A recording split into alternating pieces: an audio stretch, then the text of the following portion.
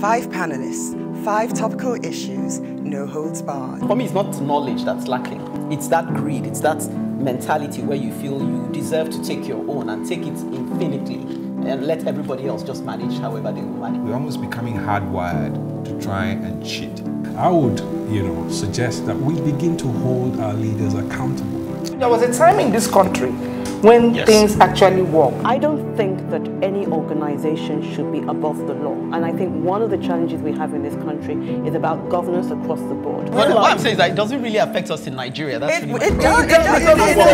I don't know what we can do if the system is already corrupted. We've been warned as a continent of the influx of the Chinese. If you don't repay your debt, they will just colonize you.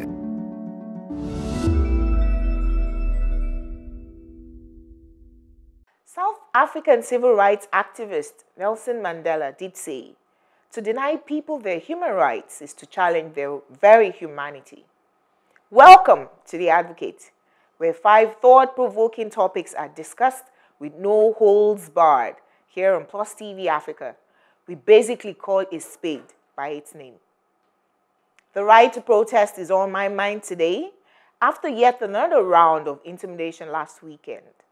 The vexing question of leadership is also up again, but this time, Treasure is not teaching English language today, nor is she angry about UN Women Nigeria or her darling profession. But surprisingly, she's teaching protocols amongst government functionaries. I can't wait to listen to her. The birthday man, who was absent last week, is back to talk about the virtue of lifestyle change vis-a-vis what we eat. Neidu, yes, the famous end-time landlord, also known as Alhaji Musa, is also here with us today. Not to see corruption as come chop, is what he's telling us. And Liberos, the son of Oshoma, is using Nigeria's national anthem and the usual play on words to remind us that though tribe and tongue may differ, in brotherhood we stand. If only we agree to disagree. I know you're watching because you expect a mix of seriousness, laughter, and jabs. So sit back. We're here to please. After the break, welcome again.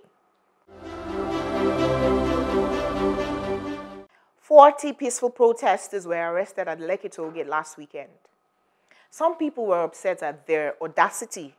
I ask, what's the job of the Nigerian police? Aside arresting peaceful protesters, that is, the police arrested them for breaking COVID-19 protocols, but the same police packed them in Black Marias and buses like sardines. They said they broke the police instruction against any protest, peaceful or not. But I ask again, is the Nigerian police above the Nigerian constitution? The protesters were harassed, their phones smashed.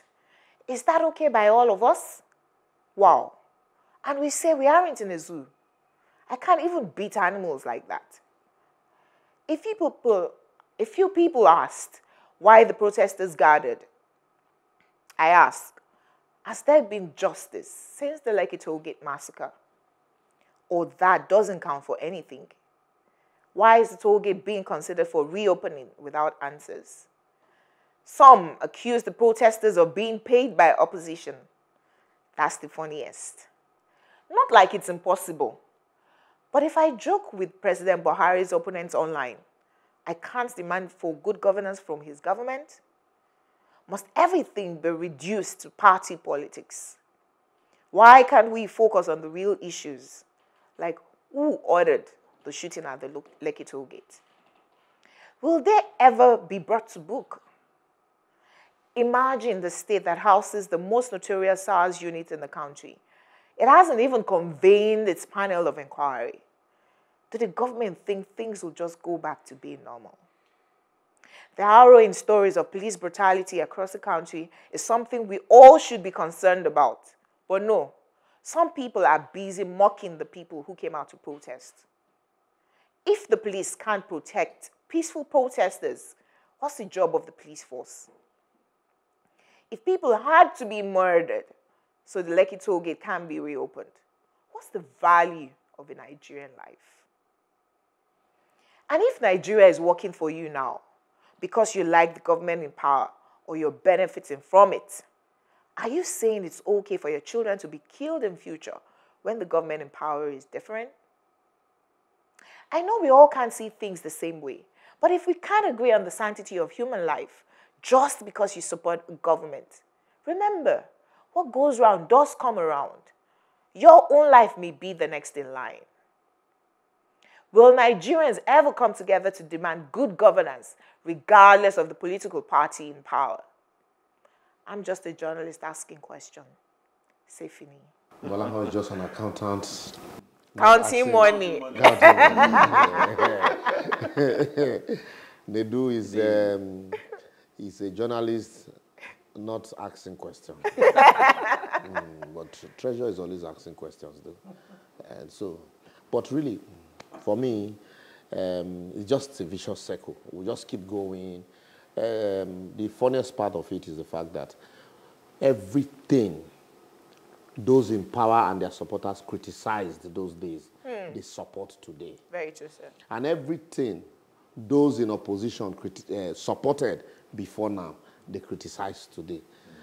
Sorry, how is it not intriguing that the same people, I remember when Minister Lai was the spokesperson of the APC back then, weren't we looking at them on TV all over the place, massive protests? Yep.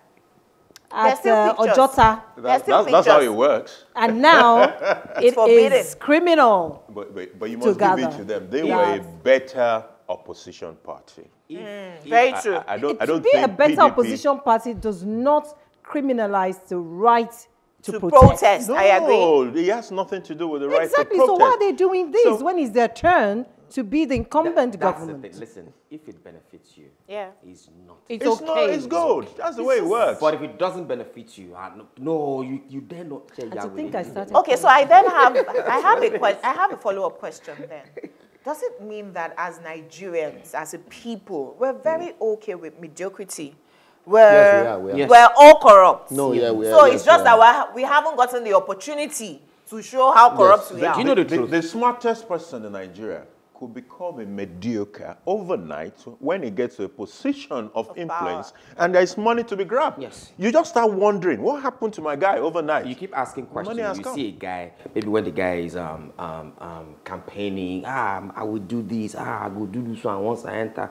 And then all of a sudden the guy gets there. You kind of wonder, Baba, not be that guy wait to say he could do this. President Buhari actually even told us when he recounted his campaign promises and said, no, now APC campaign, that it was their manifesto. So he didn't believe in some of those things himself. And I remembered before the election, was it 2015? Yeah, 2015. That was 2015, yeah. What is subsidy? What's subsidy? That video is online now. That video, is there anybody that tells you about subsidy is lying to you? Lying to you. Meanwhile, last week, this week, which are they talking? We see the this week, billions every week is going down. You see, all in the name of subsidy. You see, for me, I want to give kudos to those guys that came out to protest. Yeah. Despite all the threats. They were courageous. They were courageous. Yeah. Some of us couldn't even come out. Some of us felt, just like the song, the Christian song, I cannot come to the banquet. Don't trouble me now, I have married a wife for her. No one died, Papa did for her. But these ones showed courage in the face of a moving train. True. They all came out, and if only we all speak with one voice like this, what is the capacity of the total Nigerian prison put together? The capacity of Black Maria to start with. It's about 52,000. And then currently you have about 67,000 inmates. And so that is excess of about 15,000. They won't have space to so put all even of us. if you now arrest, let's say you have 500,000 people and they step out. If they arrest all of us, I tell you, just like what had happened, they'll be confused on what to charge us. Do you know the truth? We're sorry to cut you. We're at the position where those people, for me, those people that came out, I'm sure thousands more wanted to come out that day. But they were afraid. But they were afraid. Right. Now, but those ones that, you know, like nothing will happen or die, that came out that day. Nigerians are at the position where if you talk, nothing will happen. You talk, nothing will happen. This one who they live now life, you could die on top. But was it not an opportunity for the Nigerian police? Because how many people came out at the end of the day? Exactly, you're there. Protect them. Protect them. Yes. Let them just do their... You know, I saw a huge speaker. Tell the guy with the speaker that, look, you can't have a party here. Keep your speaker. But those guys who have come, you come with placard. Do your thing. We'll be watching you do your thing. It's like they were even looking for opportunities to arrest. Yes. Because I saw they arrested one dispatch rider. What I find incomprehensible is the aftermath of everything. I know that in the civil service, as a former general manager, if you're sending your staff out, there's a briefing. Yeah. You brief and then you brief. So then if this happens, do this. If this happens, do this. But so you sent out policemen to that place, and you're now telling us that they should investigate them. Why did they? I don't understand. The same way we are still investigating those who shot at the Lekki toll gate. I mean, by the way, the gate was never shut down. Sorry? I said the toll gate was never shut down. Okay. You said because you refer to opening the toll gate. True. But it's a lot to think about. What's the value of the Nigerian life, truly? After the break, Treasure will be looking at the leadership loop in Nigeria vis-a-vis the breach of protocol in Shasha. Stay with us, we'll be right back.